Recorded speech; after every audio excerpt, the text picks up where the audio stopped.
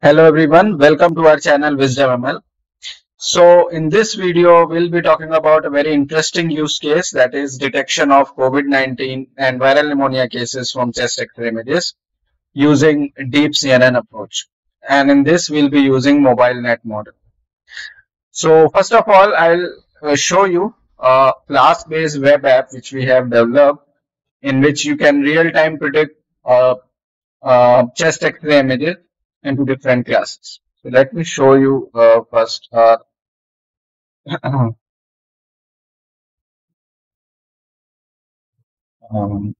our app. So this is our app.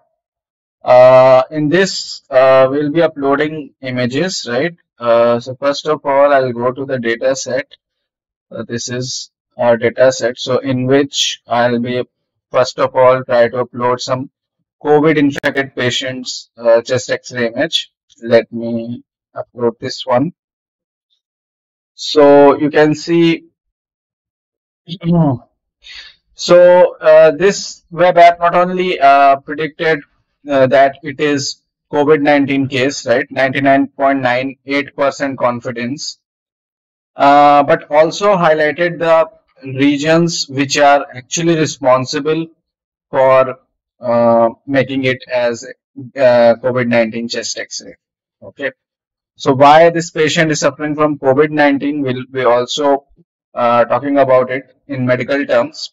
What are the ground glass opacities? Why lower mid lung side, which is lower lobe, affected in COVID-19 cases, and how it is successfully highlighting those regions. So this is COVID-19. Let me upload another image of, let's say, uh, normal pneumonia cases, or we can say viral pneumonia cases. So you can see that it is correctly predicted as 99.96% confidence that it is viral image, and also the affected region is also highlighted. Okay. So this is the demo of our app which we'll be building. Okay. So first of all, I will go through the problem statement. Then I will walk you over our code base, that is model development, model building part, how we can build a CNN based model. And then in the third part, we'll be talking about how we can develop a flask-based web app which can detect and highlight regions for predicting different pneumonia cases, maybe viral pneumonia or COVID-induced pneumonia. So let me open my presentation. So first of all, we'll talk about the background. So why we have choose this as a problem statement. We all know that currently our whole world is still suffering from pandemic disease, that is COVID, right? And still it is taking peak, right? This is the fourth peak you can see, because some uh, uh, in some states in India, even in countries like UK and US, COVID cases are increased nowadays, right? So some peak is observed recently in 1 month. So, and we all know that it is spread in almost 200 countries, more than 200 countries, and around 2.3 billion active cases and more than 4.3 million deaths. Okay.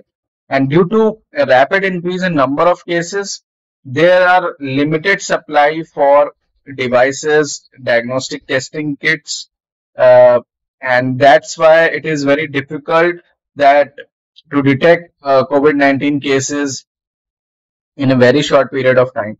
There are some devices developed even in India also.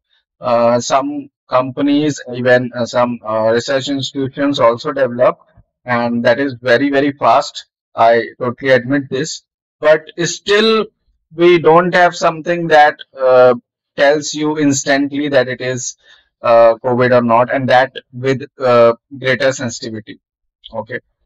So So for making available an alternative diagnostic method, we will be developing a deep CNN based model, that is MobileNet model. So that MobileNet model, why we have choose, because as I told you in our skin cancer video, skin cancer detection model, in that also in that use case we have also used MobileNet, and MobileNets are very lighter in weight, okay, and they use small number of parameters, and they are also very accurate. So we can easily integrate those models in mobile applications or very lighter web apps, okay, for detecting image-based diseases, right? So that's why we will be using here MobileNet. So uh, as you know that there is different types of papers published in this field, and in this use case, basically, we have published our paper, that is COVID Light, in which we have used a deep convolution neural network. Okay. And in this, we have used basically depth-wise separable convolution neural networks to detect COVID-19 pneumonia and normal cases. And so this project which I'm showing to you is taken from the maybe inspired from this COVID light research paper. So if you have not read this paper, it is very interesting paper in terms of image pre-processing, some novel techniques we have used, and how we have used depth-wise separable convolution. What is the main aim of using that? What is the novelty involved? So you can read this. Is very interesting paper. So for this use case, basically we have used same chest X-ray images data set which we have used in COVID light, and in this we have used basically COVID chest X-ray data set which is available on GitHub. And let me tell you guys, this is the first COVID chest X-ray data set that was available on GitHub, and that was made available by one professor, Paul Johnson, in a US university. Uh, and I will give you the link of this data set. You can see that, because the best part of this data set is that in this data set we have demographic details of the patients also, in terms of their location, their age, their gender. That is generally not available in other data sets. So that's why this data set is very special in terms of getting demographic data. The second data set is available on IEEE data port. So for COVID images, basically we have taken images from this data set and this data set, and some of the normal chest X-ray images we have also taken from these two data sets. Next, we have combined viral pneumonia cases from this chest X-ray images from National Institute of Health Clinical Center dataset that is available on Kaggle. So basically, in this project, we'll be using 1823 chest X-ray images, which comprise of 536 COVID-19, 619 viral pneumonia, and 668 images of normal cases. Okay. So you can see that this is the chest X-ray radiograph, and we have used some image processing technique. So you can see that the lower dull or blackish image is basically enhanced, and on top of that we are using basically deep CNN models for predicting reclasses. So now, as we know that there are different diagnostic methods already available for detecting COVID-19. First is, you can see that PCR test, which is in terms of we take sample collection happen, then RNA extraction, then reverse transcription, and then real-time PCR happen. Another one is a serological test, in which we take sample and then serum separation and then ELISA assay, and then basically it is an antibody detection test. It is not a direct test for COVID. but it tests that whether your antibody are strong enough for any viral type of infection. And the third one is images based technique, that is MRI, ultrasound, and CT. So next. So as we know that RT-PCR is the gold standard method for diagnosing COVID-19 cases, and it is a molecular test that analyzes upper respiratory specimen, look for genetic material for SARS-CoV-2. Okay, and it has four major issues. First is a very time-consuming process. Okay, sometimes it takes more than 2 days. Okay, 48 hours, and within those time, it happened actually that once the diagnostic results came, the patient died in between. So there are lots of cases happen like that. So that is the major drawback of this technique. Second is results rely heavily on sample collection timing, type, storage, handling, and processing. Okay, so any malfunction happen in sample collection or maybe storage of the specimen, then it will be a major issue. It has lower sensitivity also, around 60 to 70%. So most of the cases, false positive also detected, and which is not a good thing. And second, and the last thing is the availability of commercial kits, because they are very limited in number. That so it was not readily available in remote locations in even developing countries, and even in developed countries remote locations.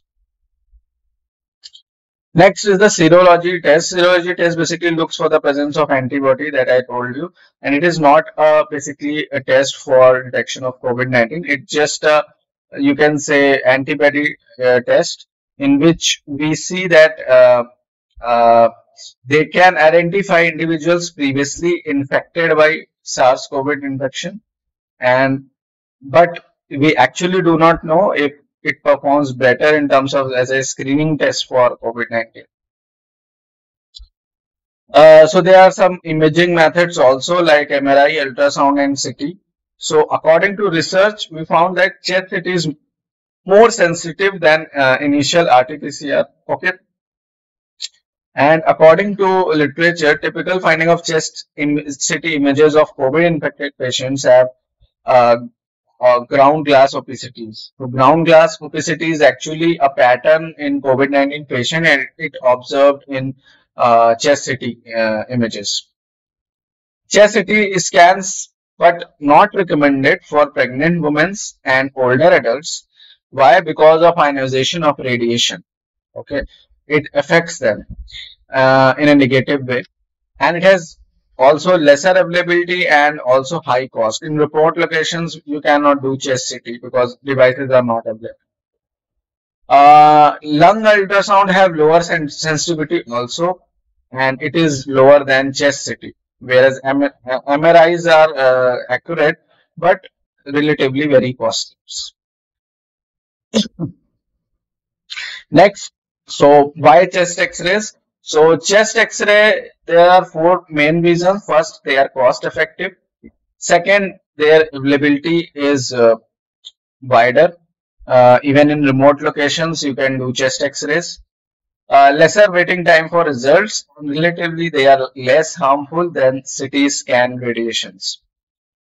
Now, in context of COVID-19 research, uh, uh, some of the researchers showed that increased use of CXR images over CT scans has more data available from various sources.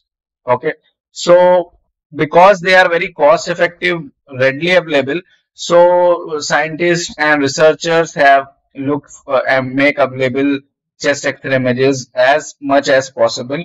They open sourced also in terms of open source data set, so that they can easily be used for research purposes for building these AI based CNN models.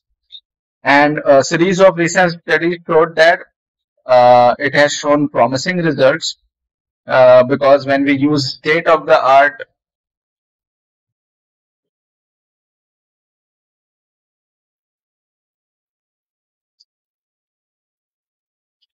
So recent studies showed that uh, if we do uh, if we build deep neural networks or deep CNN networks using chest X-ray images, and if you use state-of-the-art methods, right, transfer learning approaches, so it has shown significant good results in terms of predicting COVID cases. So now we see the high-level process map of our approach for this task for detecting COVID cases. So as I told you, we have combined images from two datasets. That is, one is COVID chest X-ray images dataset that is available on GitHub, and the second one was available on IEEE. So we have combined COVID images from those two sources and combined it into COVID X-ray images. And then for pneumonia cases, we have used NIH dataset for that and combined the dataset. So the first task is image pre-processing, right? So what we are doing in image pre-processing, we have used only white balancing. So why we have used it? Because we know that in chest X-ray we have some darker images. So white balance, what it does is it enhance the images by stretching the all the channels of the images where we have a uh, darker part or darker regions. So in that way, the whole image turns into brighter mode, and it enhanced in comparison to darker images, and it helps in detecting significant patterns from the chest X-ray images. After that, we'll be doing certain data augmentations so that will increase the training data and make the model more robust. And after that, we'll be doing extraction. So extraction is nothing but building our model for extracting the features from the images. And here we have written model selection, but in our case we have used only MobileNet model, because initially we have evaluated certain models like normal sequential CNN models or VGG16 and exception nets, but we found that MobileNet is the more robust and more accurate model. So we'll be showing only MobileNet model here in the model building process, which will do the image classification, and then we'll form some evaluations in terms of calculating the accuracy, confusion matrix, and plotting ROC AUC curve, so that we'll see how the model behaving in terms of predicting all the three classes. And then we'll also be showing some sample predictions of our model, okay, how it is actually predicting the some sample random images. And then we'll be showing model explanation in terms of GradCam. So this is the overview of our COVID detection project. And in the next video, we'll be showing we'll be giving you code walkthrough of our model building process and how we'll be doing different steps that I told you in this slide, that is image pre-processing, data augmentation, model building, and certain data data enhancement techniques, and what is how we'll be using different optimizers and annealers, okay, and how we are optimizing, how we'll be optimizing our model for building a robust model. So thanks guys, thanks for watching our video. Let's meet on our next video, that is the part 2 of this video for model building process.